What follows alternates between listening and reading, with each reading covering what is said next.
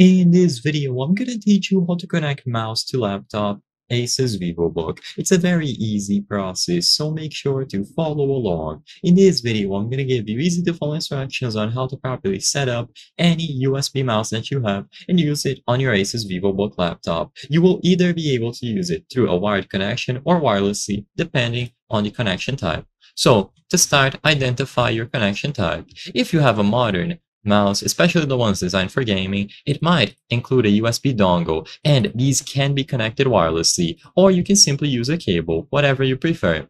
So you will always be plugging them in using the USB ports available on your laptop. So on the Asus Vivobook, it is usually going to include one or two USB-A ports, which is these bigger ones, and then you will have USB-C ports.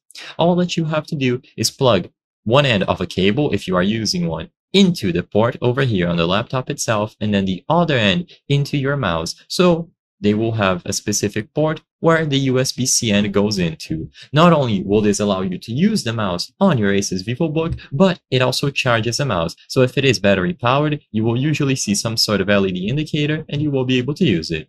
Alternatively, if you want to use it wirelessly, then you will have to include and plug in the dongle. So usually there will be a little dongle included, and once again, you simply have to plug this into any of the available ports. By doing this, there will be a toggle on the mouse itself, and you can enable wireless mode. By doing this, you can use it without connecting it through this cable.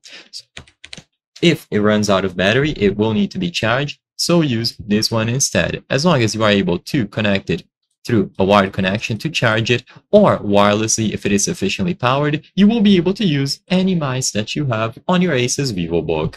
I hope I was able to help you on how to connect mouse to laptop Asus Vivobook. If this video helped you, please be sure to leave a like and subscribe for more very easy tips. Thank you for watching.